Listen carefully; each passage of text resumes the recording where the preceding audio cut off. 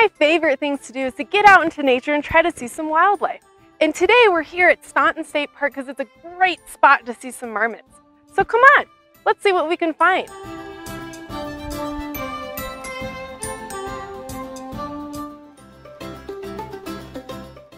One of the really awesome things about our state parks are our park rangers. They're really awesome resources that know a lot about the land and the wildlife that live here. So hopefully we can meet a park ranger while we're on our walk today and ask him or her some questions about marmots. Oh, and look, here comes a park ranger. Let's ask him some questions. Hi, I'm Makenzie. Who are you? Hi there, my name is Adam Bliss. I'm a ranger at Staunton State Park. Nice to meet you. So this is actually my first time at Staunton State Park. Do you mind telling me a little bit about it? So Staunton is Colorado's newest state park. The land was donated in 1986 by the Staunton family, and it only became a state park in 2013, open to the public. It's got 4,000 acres, about 30 miles of mixed-use hiking, horseback riding, and biking trails, a couple ponds to fish at. Wow, I didn't know that about the park. What's something else that's really cool to do here in the park? One of my favorite things about this park is the Marmot Festival that we have every spring here at the park. So marmots are a type of ground squirrel, the largest member of the ground squirrel family, get up to about 10, 11 pounds. This cute kind of rodent looking thing, pretty big, pretty chunky, kind of run around. They eat mainly nuts and grass, sometimes bird eggs and some other stuff, but mainly herbivores.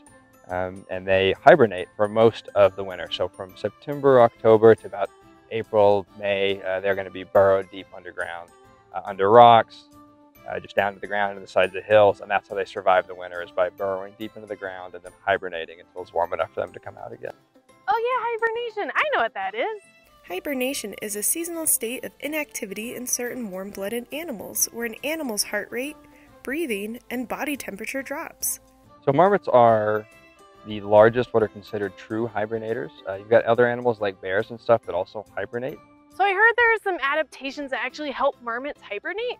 An adaptation is a behavioral or physical characteristic that helps an animal survive in its environment.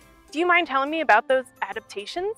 What separates marmots from these other animals is that marmots' body temperature actually drops to basically the ambient temperature of their burrow, usually at about 40 degrees Fahrenheit, which is something that most other large animals don't do.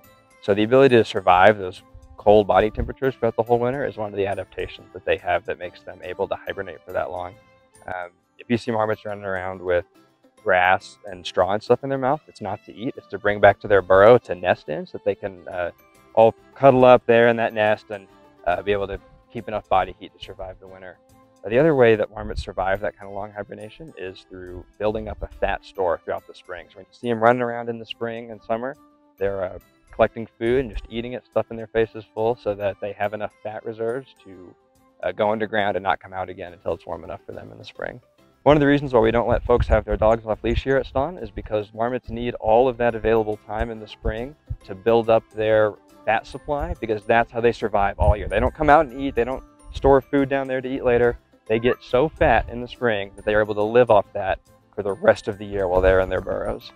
Oh, so since they have to eat a lot in order to get ready for hibernation, is it okay if I give them some of my food? So it's really not a good idea to feed any wildlife, specifically for marmots, because they really need that full store of fat to survive the winter, and they're adapted to eating marmot food, which is grass and nuts. They're not adapted to eating people food. So if you feed them that people food, they're going to feel full, but it's not actually going to help them build up that fat reservoir that they need to survive. So they'll go into the winter thinking that they have the food they need to survive, and they won't make it through the winter because they don't actually have those nutrients that they need. Oh, that's so interesting. What's another fun fact about marmots? So I think a really fun fact about marmots is the way that they are able to kind of look out for predators and stuff while they're foraging for their food. So normally when a group of marmots is out looking for food, there's one marmot that's specifically assigned to get up somewhere high and look out and kind of be the watchman for any kind of predators. And so if you hear their chirping noise, that really high-pitched chirping, that's why they're sometimes called whistle pigs, because of that noise they make. That's actually the lookout marmot that's alerting the other marmots there's a threat nearby, which might just be you walking your dog. But it could be a threat to them. So if you hear that kind of chirping noise, you'll look and you'll see them all start to scatter back into the burrows.